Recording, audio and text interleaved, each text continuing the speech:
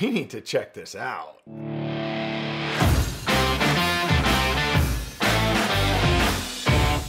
With the cancellation of NWC, you may not have heard too much about this new Xperia yet, but it's a game changer. We're gonna get into all the specs and everything we know about this new phone today. But first, to all you new subscribers, thank you. I'm super excited about the community of photographers we're building here. And if you're new here, we do simple to understand photography and video tutorials, insights, and reviews. So hit that subscribe button, you won't be sorry. So I have to admit, I've been expecting the camera makers and the smartphone makers to converge their technologies, but the other way around, where the camera makers would be using computational imaging to augment the capabilities of their sensors and enhance the dynamic range or maybe the zoom capabilities. But Sony's gone in the other direction, and they're using the Sony Alpha technology to enhance the smartphones. I mean, it makes perfect sense when I think about it, and it also explains the naming logic behind this phone, the Sony Xperia 1 Mark II, in other words, the second version of the Xperia 1. First of all, let's run through all the upgrades you get from the first Xperia. You get a 4,000 milliamp battery up from 3,300. You get the IPS 6568 water and dust resistance. You get fast and wireless charging, and then you get the newest Snapdragon 865 5G chipset, which is about 25% faster CPU than the first edition.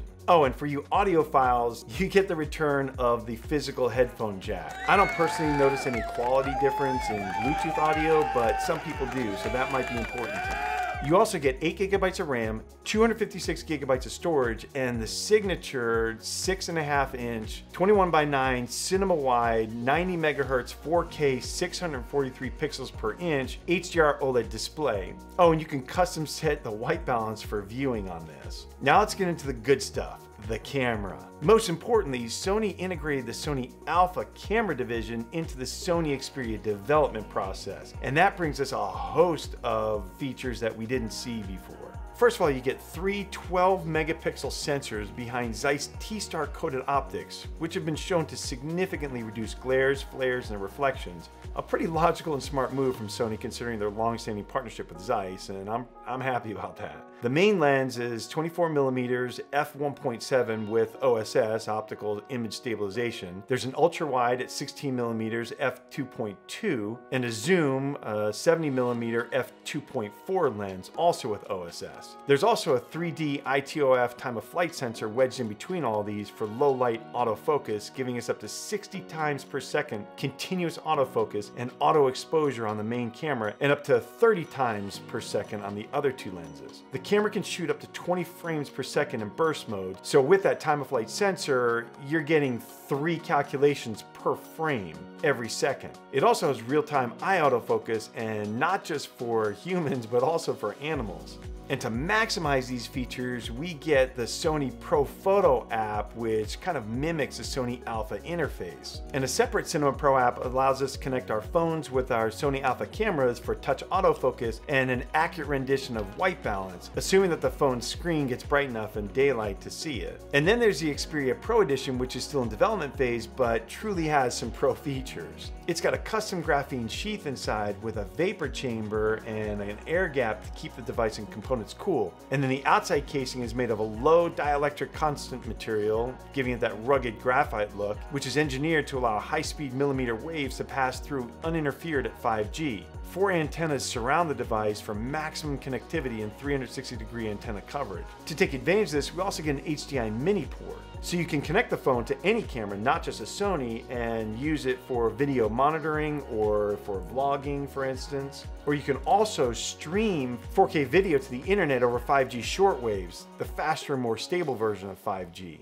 We'll also get dual SIM card slots, 512 gigabytes of RAM with an extra slot upgradable to 1 terabyte. And maybe my favorite little feature is an extra button on the side which can be programmed for just about anything. I'd probably program it for focus hold. Anyway, the non-Pro models are slated to be out late spring and are supposed to be $1,100 US. Since the Pro version is still in development, we don't know exactly when that's going to come out, hopefully later this year.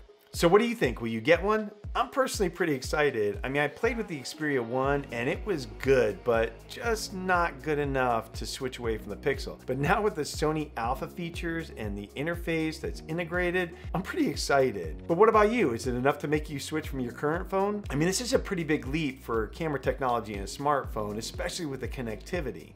But the fact that Sony is now integrating all their most exciting technologies together between the smartphone and the Sony Alpha and the Sony Bravia, giving us awesome sensors, continuous autofocus, eye autofocus, custom white balance, all on a beautiful display, that's pretty exciting. The real question is, does this mark the beginning of the end for the big cameras? And I would say not quite yet. First of all, the megapixel sensors on the phones, even if they got up to 42 or we've heard over 100 megapixels, the pixels are smaller, so they still can't compete with the dynamic range and capabilities of the larger format cameras. Also, even though these phones now have Zeiss glass in them, which is exciting, it can't reproduce what this lens can capture in the field. Still, the gap is closing and pretty fast. And I just think that this is going to press the camera manufacturers to continue to innovate, which is a good thing for everybody.